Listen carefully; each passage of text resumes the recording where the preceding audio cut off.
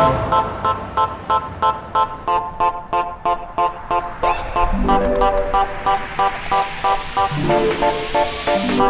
up, my friends? I am here in downtown Leadville, Colorado, the highest town in America at just over 10,000 feet. Not high in the way that you were thinking, but I am here for summer camp. Well, not exactly, but I'm here for run camp. You see, I did this silly thing and I signed up for the Leadville 100 this year, and I figure maybe I should do some training. So I'm here for the run camp where I'm gonna meet all sorts of new friends from around the country, and we're gonna run. We're gonna get to know the course, and I think it's gonna be really fun because running is fun, right?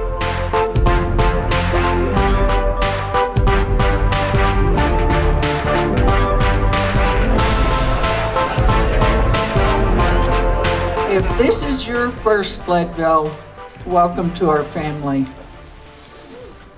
If you've been here before, welcome home. Welcome home. We are so excited to have everyone here. So excited to be back. Just could not be happier. I know you believe in the hereafter, and that gold buckle is what you're here after. All right? All right. So you gotta learn, you gotta feel it tonight. I want you to feel Leadville. Go get them. God bless. Okay, this truly feels like summer camp. We're getting on a school bus. Woo! So this feels just like summer camp because we're making new friends. This is Amanda. What's up? This is, what was your name again? John. John. Came in from Texas. Woo! It's a little chilly. Ah, and it just rained. It's nice and fresh. This is exciting. My first group run of 2021 with all my people. I feel good. Woo! Yeah! So now I found my buddy Bob Africa from Boulder. What's up, buddy? Good, I'm here just to take you home. Because I know you rode your bike here. Exactly, he needs to drive me home. I don't want you, after a 50-mile weekend, have to ride home. He's also here because he's a running guide and he's run the race many, many times. Leadman finisher, finished first. So what section of the race are we doing right now? We are running towards the finish, inbound. We just left what's called the Maupin aid station. So Leadville's 50 miles out and back. So that's the first aid station outbound, about mile 13, and inbound, mile 87. Bob just gave me some good advice. What was that again? Well, I said as I get older, so I'll put an asterisk. It's not about who runs the fastest, but who slows down the least.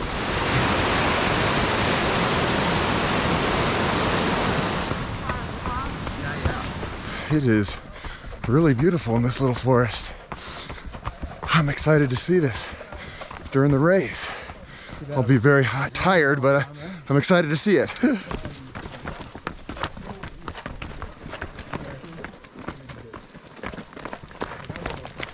What's up? How you doing? How you doing?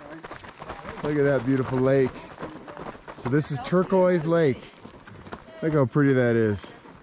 I wonder if it's gonna be pretty at mile 90 when I'm dying. Looking good, everybody. All lit up like little fireflies. I love running at nighttime. It's something that I don't do very often, but I love it. It makes me feel good. Ho, ho, ho!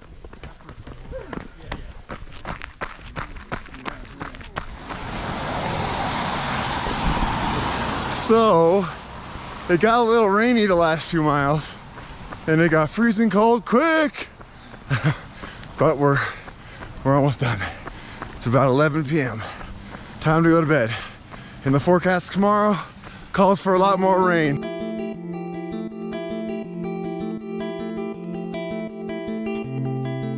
You created the Leadville 100. Give us a quick history. How'd that happen? Why'd you want to do that? And what's the effect been on the town? Yeah, I mean, I'm not sure that's a good way to put it, that we created the Leadville 100.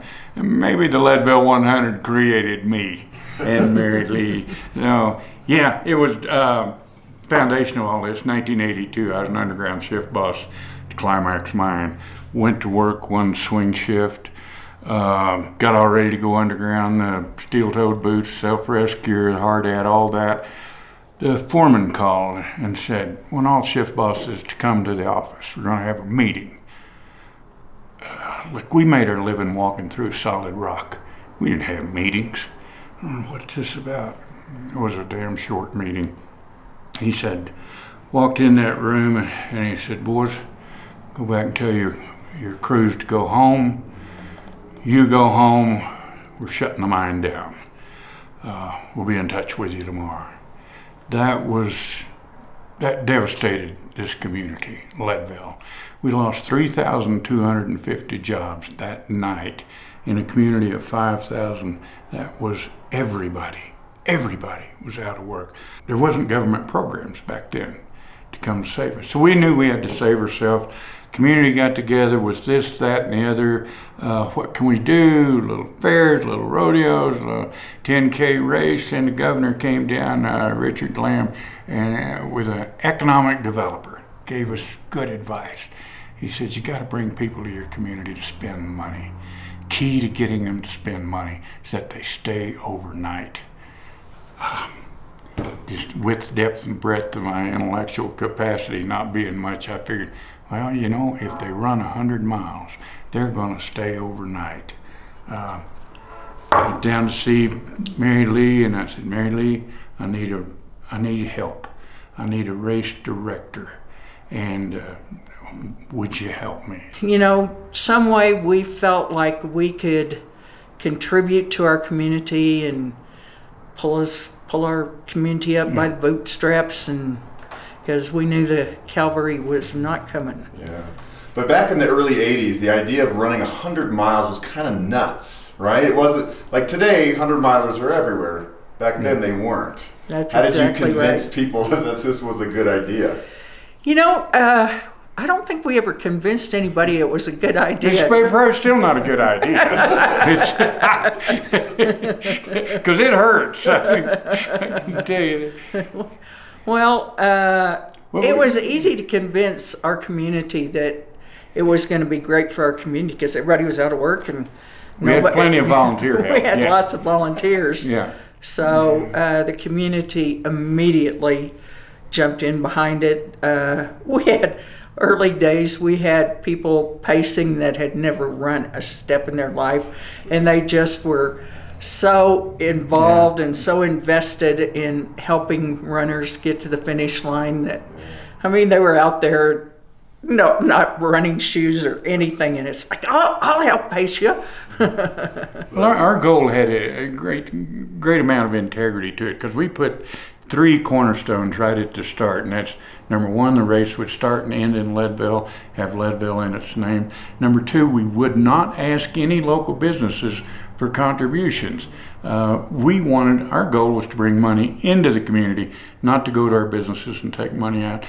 Third thing, and probably most important, it still applies today, is that no one, me, Merilee, anybody involved, would be selfish nor self-serving. So in those early days when I ran the race every year, I paid my entry fee just like everybody else, and Merilee cashed my check. So yeah, so people believed in us then, and I think they still do. So. Yeah.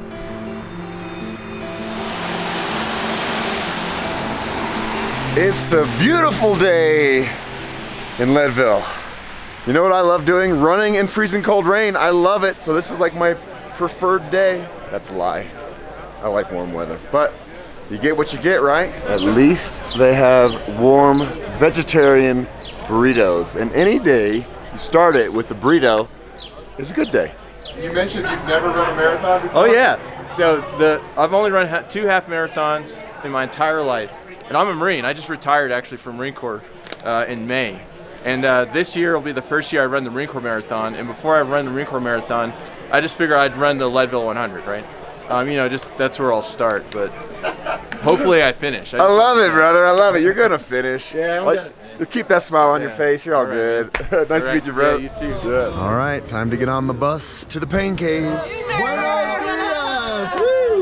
Hey, there's a dog on the bus. You're so cute. We got dogs on the bus. You're from Iowa, right? Iowa. We love Iowa. It's a little bit flatter than here. How you feeling? Great.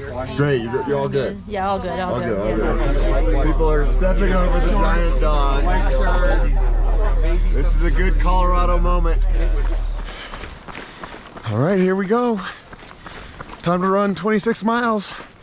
That's a marathon, but we're not racing, so it's not gonna hurt too bad.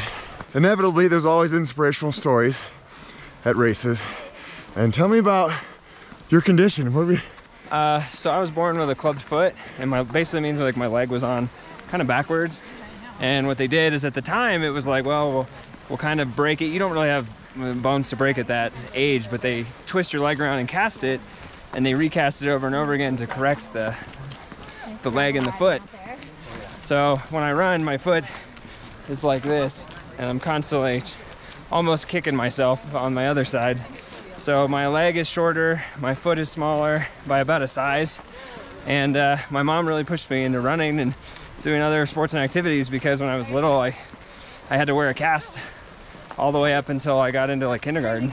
So this one's kind of small, and then I have my regular leg. Wow. Oh yeah.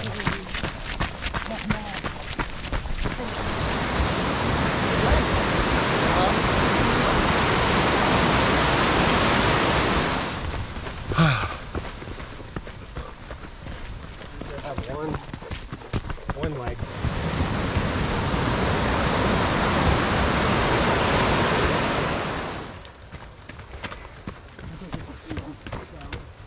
What's up, everybody? Yeah! We're cruising. We're feeling good, right? Feeling great. Yeah, we feel good. Just want to stop here and show you the view. What are you doing out here? Going for round 2, man. Yeah, you've done this before? Came up short in 2019. Gotta finish. Yeah! Whoop, whoop, looking good, everybody. It's beautiful. Look who we have at the aid station, none other than Ken and Merilee. Hey Ryan, how you doing? I'm doing great, buddy. How you doing? Oh, another beautiful day in paradise. We love it. That's right. Thanks for the cookies. Bye-bye. Oh, this is so much fun. It really is so much fun. I love it. Especially after 15 months of nothing during COVID. It's just good to see humans and make friends and goof around and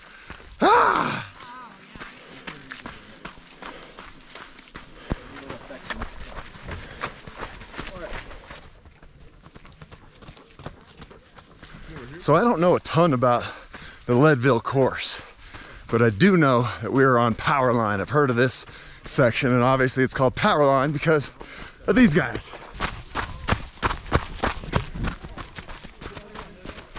All right, so I ran into Bob again. Bob, where are we right now if we were doing the race? So if we were doing the race, that's Mount Massive, by the way. Right on. We would be outbound like mile 25, 26. We just passed what's called the Outward Bound Aid Station, because it's run by the Outward Bound School. That's the Colorado Outward Bound School over there. So they run that aid station. So outbound about mile, like, yeah, 25, 26, like marathon distance. Inbound, obviously mile 75 or so. Woo! Hello, how's it going? Cookies. You guys are everywhere. I love it. High five. Yeah. Bam. Why do I keep coming back? Like It's there's a good community sense at this race. Yeah. You know, you're getting a feel for that this time, right? Yeah, for sure. So it's a good thing. I've already made so many friends this weekend. I love it. Yeah. And so by the time race weekend hits, I'm gonna have all these friends to run with. Oh yeah. It's the jorts. Are those your good luck charms? They are. Yeah. Yeah, you gotta have the jorts out here. Don't take yourself too seriously.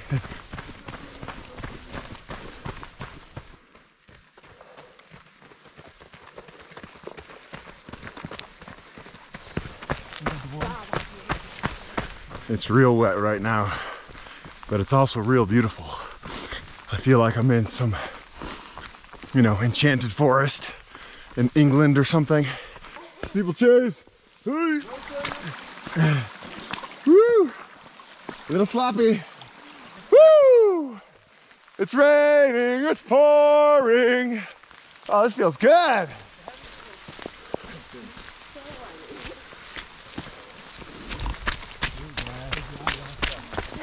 You're a foot model right now.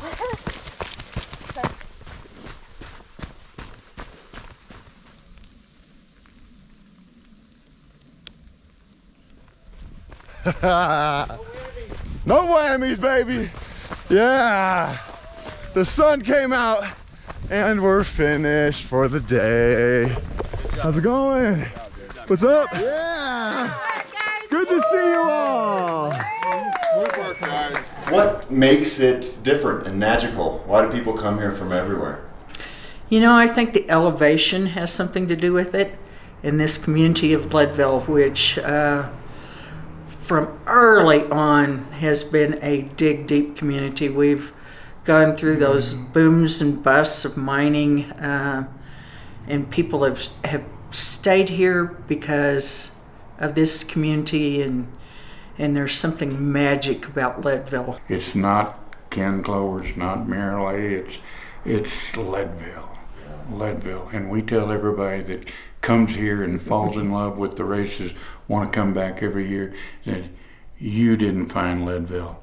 Leadville found you. What is some advice for somebody like me or somebody else who's doing it for the first time or taking on any other type of challenge? Maybe it's a 5K, their first race. Well, let me just go back and maybe twist something just a little bit. What I tell everybody is not a motivational talk, not at all. Motivation will get you to the starting line. It will not get you to the finish line. Motivation will leave you when you need it the most. What I tell them is the truth. What we've learned, I tell you, this year I'll be able to tell them the truth we've learned over 39 years. That comes, I guess, from my mining background.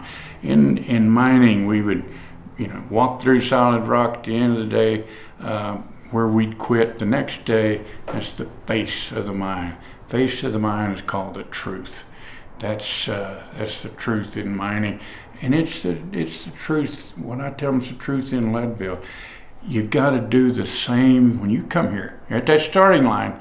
Not motivation, it's commitment. I ask every one of them to say before we start, say, I commit, I won't quit. And I tell them why. I can tell you can do this. Here's why. Because inside each and every one of you is an inexhaustible well of grit, guts, and determination. And when you need it, and in this 100-mile race, I'll guarantee you'll need it more than once. You reach down inside of you, you dig deep, just as those miners had to do in 1860. You dig deep into that well, grit, guts, and determination, and you go on. You go to that next aid station because you're better than you think you are. You can do more than you think you can. We've proved that thousands of times. You just keep putting one foot in front of the other. So the Dream Chaser is just an idea that we had a couple of years ago. I was talking to Veronica, and it's for me to start about 2 hours and a half behind every runner, and the goal is to pass as many runners as I can, and people decide to donate as much money as they want. For example, they can say, I'm gonna give $1 per person that Rodrigo passes, and then if I pass 500 people, that'll be $500. So it could be 10 cents, it could be $1, it could be $10. So that's kind of what the Dream Chaser goal is. Nice. And where does the money go? What's this scholarship all about? The money goes to the Legacy Foundation, and they do so many different things with the money. Like I know throughout this pandemic, they helped almost every kid, if not every kid, here in Lake County with food and a lot of other things. They also do the scholarship for every senior every year. And I think 2 years ago, they raised it from $1,000 to $2,000 so they can keep going and chasing their dreams, to going to college and getting a career or something. How many people do you think you can pass?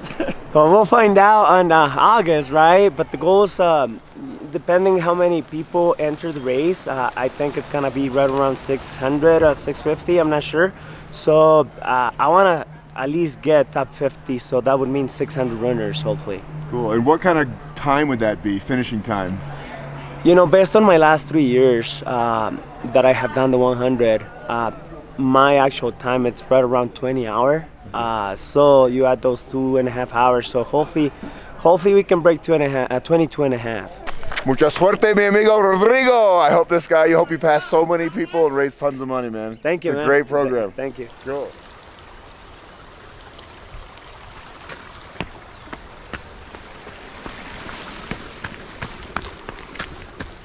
I remember reading about Hope Pass in the book Born to Run. Very dramatic part of the story. High altitude, steep.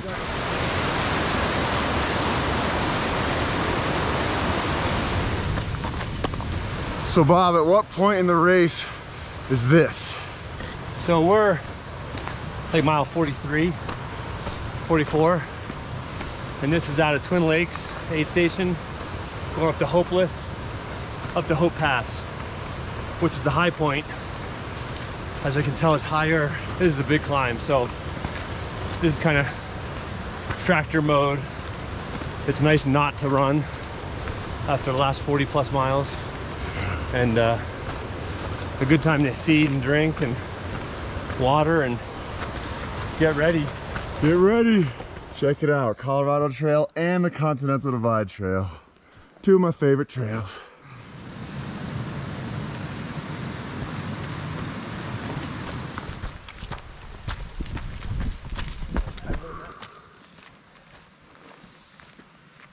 You know, one of my favorite things about running is just being outside in nature. Yeah, I like personal goals and going as fast as I can, but really I just like being outside. In a race like this, 100 miles, you're outside all day. And it's really awesome. You get to see the sunrise and sunset and everything in between, and nature and insects and animals, and it's really quite an opportunity just to connect with old Mother Nature. Woo! Yeah. Look at that!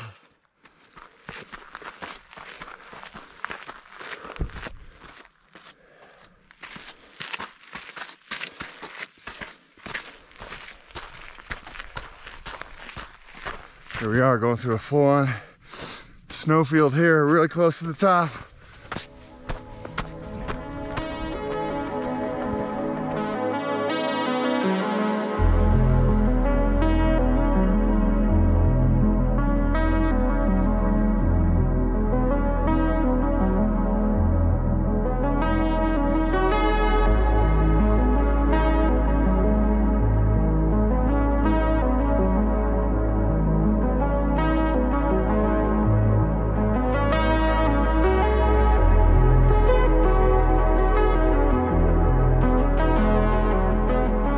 You're almost there, let's do it!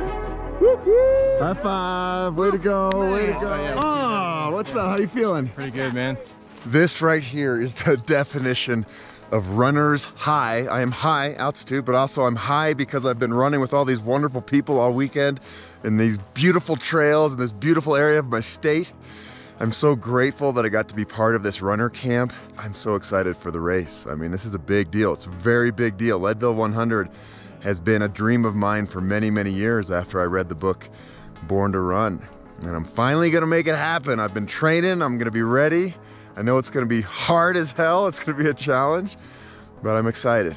And just hearing the stories from everybody around here who have done it before, they say once you do it, you know, it changes you in a good way. And I believe that with all the adventures I do. I feel like every adventure makes me a better person, a more caring, loving, compassionate, connected to nature and my friends and family type person. So here we go.